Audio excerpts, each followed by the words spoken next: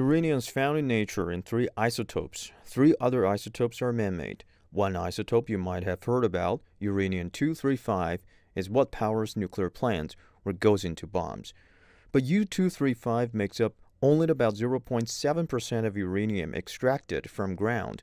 The enrichment process is needed to concentrate the U-235 to higher levels. Only the few countries have the technology, and Iran is one of them. What is the level of enrichment needed?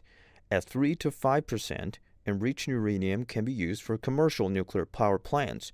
At 20%, it could be used in certain kinds of research reactors, which are less common. 90% is considered weapons grade.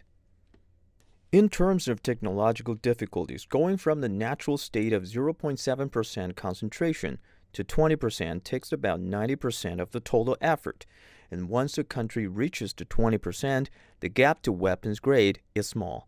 Most experts agree a bomb could be weeks or just a few months away. So, where is Iran?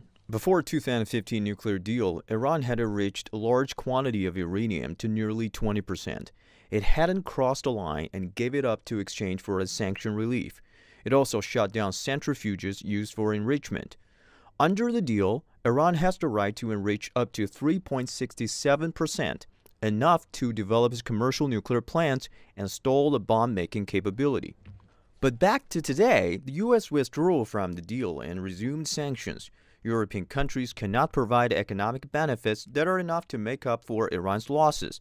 Iran says it is enriching to fuel its Bushehr power plant, which requires the concentration at about 5%, but says will not produce 20% to fuel a Tehran research reactor for now.